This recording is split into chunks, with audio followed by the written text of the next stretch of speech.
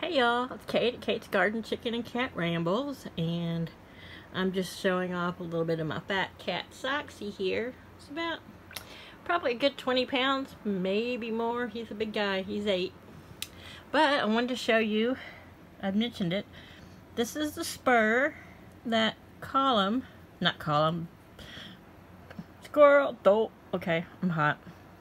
Can't think, that Laddie Roo ripped off when he went to flog me the other day, strictly because he hates the rain boots, work boots I use that have little chickens on them. I'm gonna have to get a solid color pair, I guess, but it's spring and some days he's sweet as pie, other days, but he came at me and I shut the door to the coop really quick, so he ended up flogging the chain link, and this is the spur that he ripped off. I think that's just a blood stain there.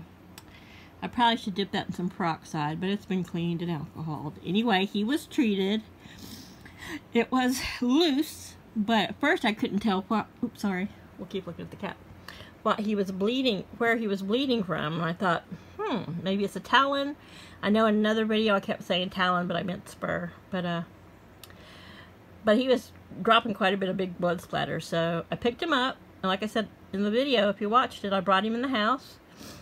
Well, first I dipped his feet in the outside water. There's big buckets that they just drink out of. And yes, I did dump it. I didn't leave it all gross and bloody. But I dipped his foot in there first to get any dirt or poo or anything off so I could see where he was bleeding from. Because if it was something small, it was just going to depend on, you know, was he just, whatever, how I dealt with it. Anyway, he was dripping quite a bit of blood. So I picked him up and brought him in the house and washed his feet in a chlorhexidine soap that's for, really you can use it on any animal, dogs, cats, I used it because it was bird legs. I didn't get his feathers, but it's an anti-fungal, anti-yeast, antibacterial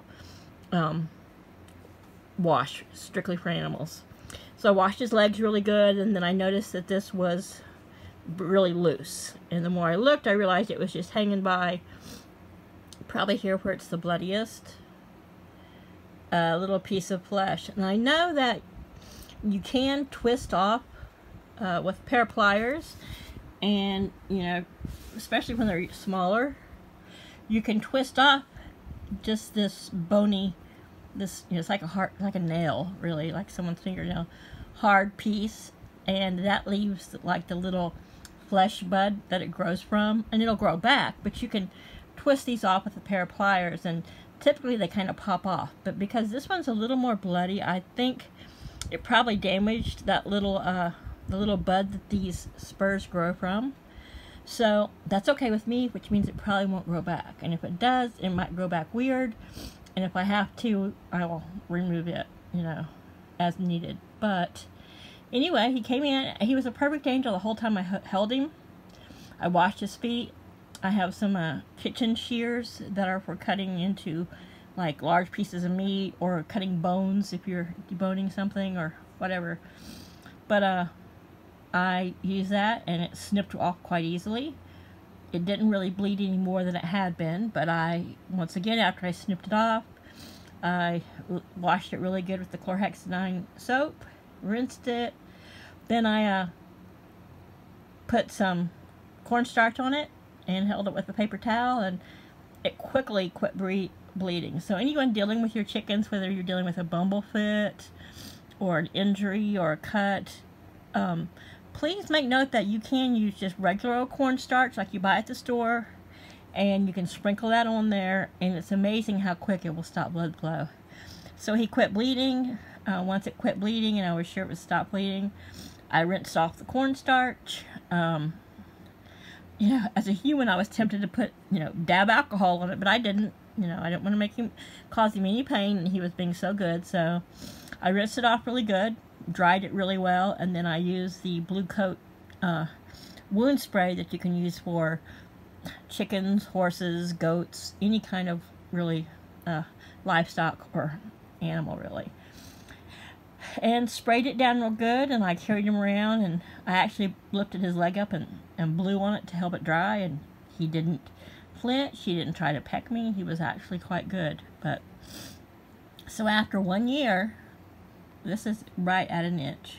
So this is about how much a spur grows. And I'm assuming that at that rate of growth, when you see, 2-3 inch really long curved spurs, that's probably a, at least a 2 to 3 year old rooster.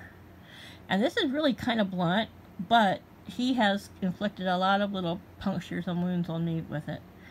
And I'm trying to remember not to go in there in my red Crocs and not to wear my rain or work boots, even if it's muddy, and to not have shorts on. But when it's hot, humid summer, and I've just gotta get in there real quick for something, I just, I think my ADHD means I just,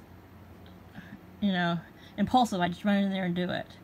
So I've gotten better about grabbing my little mini rake that I use for raking out the coop when I'm cleaning it, and just using it the blunt side and keeping him away from me. But typically, if I'm not wearing either of those shoes and I'm moving slow, he won't attack me. And he's so easy to catch. I can just pick him up and carry him around while I'm doing stuff. But I'm not going to miss this spur. But yeah, there is a 1-year-old rooster spur. And of course it was growing this way. And so I'm assuming when he flogged, they bring their feet up. So this spur ended up going up this direction and catching on the fence. So it ripped it. But that little bloody spot was, oops, sorry. Soxy's like, what the hell? Would you shut up? I'm taking a nap. I don't care about a spur. I got a fang that big. Yeah, I know you got a fang that big, cat. So anyway, I can't say I'm going to miss it. He doesn't even seem to be any worse for the wear. I picked him up yesterday, or last night, I guess, really, and I had taken out a wet washcloth, and I just, wiped off the area, made sure there was no dirt or anything on it. Did my normal little mite check, and then I sprayed gave it another spritz of Blue Coat. Though it seems to be scabbed over or healed or, whatever little chicken legs do. He doesn't seem to be any worse for wear. He didn't even seem to flinch when I was touching it, because I did feel around with it on my finger, making sure there was not any little bone spike or, making sure there was a scab, that I didn't feel like I gave it a couple little squeezes kind of like that on his leg to make sure that I didn't feel like any, soft spots, like there could be a pus pocket or infection. He seems just fine, but yeah, I just wanted to show it off here. Get a little closer.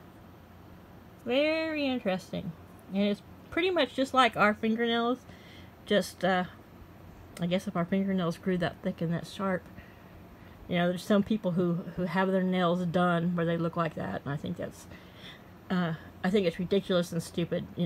Who wants talent, really? I'd be poking myself in the eye or scratching myself. What's that? Yeah, Soxy's like, he's secretly thinking, that would feel good, Mom. You don't want me to scratch you with the spur? Yeah? Look, you're getting spurred. You're getting spurred by a chicken. He's like, what? Ooh, that feels good. Keep going, keep going. Should I put this on the stick like a little back scratcher? So anyway, I'm going to let you guys go. It's just a silly video showing the spur. I think a lot of people who don't have chickens, or even if they do have chickens, very seldom see them up close like this. But yeah. Once again, this is a spur from a 1-year-old rooster. Bye, y'all. Have a great afternoon. Hello, welcome and howdy to all my, all y'all who are new subscribers. Thank you so much. Share the videos to anybody else who likes chickens and silly ramblings about cats and chickens and gardens and whatever. I really appreciate it, and I thank you from the bottom of my heart. Bless you all. Bye.